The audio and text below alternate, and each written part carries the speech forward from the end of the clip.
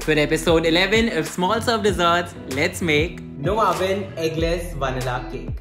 In a bowl, first combine some milk and vinegar together, then add in 3 tablespoons of sugar, 3 tablespoons of oil and some vanilla extract.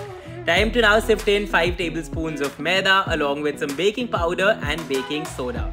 Now gently fold the dry mix in to bring the batter together, transfer it into a 4-inch pan, and now this goes into a preheated cooker for about 20 minutes. Once the cake cooks completely, you can decorate it the way that you like, and trust me, this is so good.